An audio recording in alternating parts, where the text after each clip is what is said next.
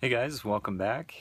This is the first installment of the Subaru wiring harness modification video series, and I'm going to start off with a rerun. I published this video about 2 years ago and went through it and re-edited some things to make it a little more applicable to the harness series here, but it's still really good information. So it's going to show a 1995 Subaru Legacy wagon harness being pulled, and so that's going to be the first video. The second video is going to be essentially identifying or actually weeding out the harness that we pull from the vehicle. And the third video will be identifying any of the loose wires, and then we're going to move on to the ECU pinout, and then forming the harness itself, like where do you make connections, things like that. So I hope you enjoy this rerun.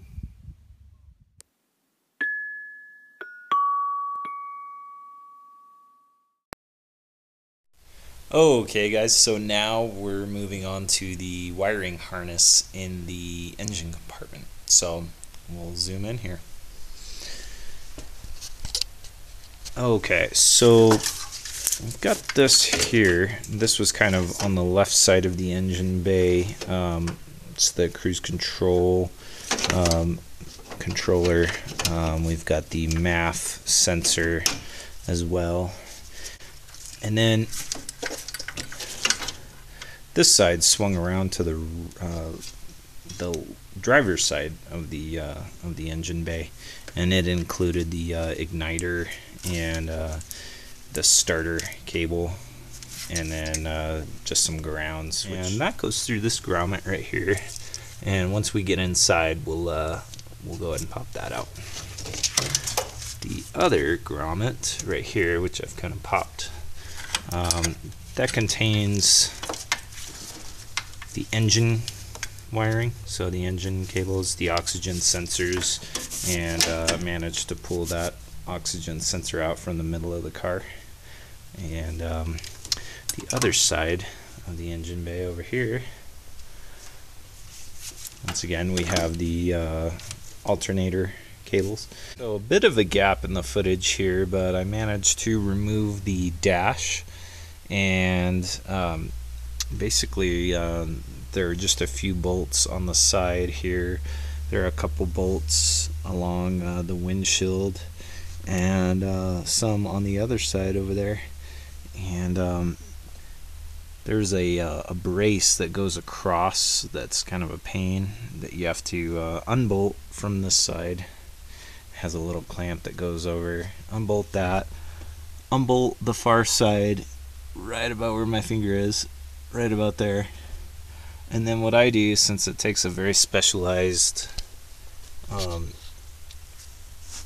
security screw right there, I just cut with a hacksaw the portion of the structural beam, and that seems to do the trick. So as you can see, the heater blower is just about ready to come out.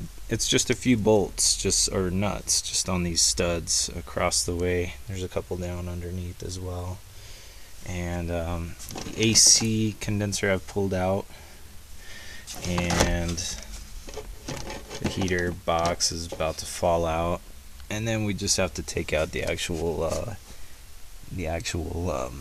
heater core. So we're going to go ahead and work on that, and then start pulling all of the wiring harness through from the engine side. All of the heater boxes are out now, the heating and air conditioning, that is. I've peeled up the carpet to reveal the cover plate for the computer. So it's just these 4 nuts and bolts that need to come off. And I've kept the cruise control brain, which kind of sat right there, just in case we want to install cruise control. The grommets we're concerned with are this one, the one back behind this huge clump of wires. The accessory sort of stuff we can just clip. This is coming from the steering wheel, so this is the ignition wiring and whatnot. These were some of the heater controls. So a lot of this wiring just doesn't translate to our Subaru swap into a Volkswagen. So we're just going to get started kind of pulling things into the cabin here, and then disconnecting and taking out the computer. Kind of midway through the wiring harness pull, I have pulled the two feeds out of the engine compartment there. And they're all kind of just hanging out down here. I pulled the computer, and this is the big cable in the 95. The 95 was the first year they started putting the computers on the passenger side footrest area. All the rest of the years prior to that are kind of over here on the A pillar of the driver's side. So I'm going to continue pulling this wiring harness out. Here is the empty cockpit that does not have the wiring harness. It has been pulled out, and I'll show you what the harness looks like basically and laid out as if it were in the car, and show you everything that you need to keep. So as seen in the basic layout in the car here, more or less, we'll start with the computer, and we're going to just move forward and follow the path. So we have the computer and its cable. It goes to the main harness, which is kind of right in here. This is all the main harness. Off of the main harness, just a quick little side loop, is the cruise control controller.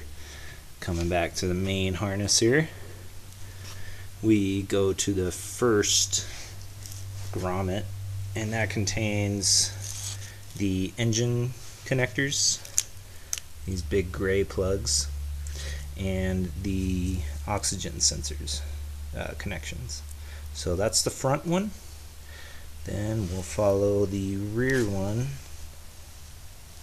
back to where it is. So let's zoom out a little bit, go back to the main harness. Let's go to the second grommet. This one has the igniter on it, as well as just some grounds that I like to keep together. Coming back, we go to the cruise control component here, and then we continue, and we come to the mass airflow sensor. Okay, let's come back to the main harness, then we'll cruise left, and we come to the select monitor cable and the diagnostic connectors. And back to the main harness, and we'll continue. Then we break off here. We come down and we have the OBD2 connector. I just cut it out of the panel just because I kind of like this bracket, and I may trim it down so that I can mount it near the computer. Okay, we'll come back up to the main harness, and we need the ignition relay and the fuel pump relay. Ignition relay is the big brown, and the fuel pump relay is the green here. Come back to the main harness, and we continue. This is the lead that goes through the left fender out toward the main fuse box in the engine compartment, and the only ones we're concerned about are the alternator cables, so we'll just follow that, and you'll see a big chunk cut off. That's from the main relay box in the engine compartment. And then we continue, and we have our alternator cables, and that's it for the wiring harness. Let's throw it in a box and work on it later.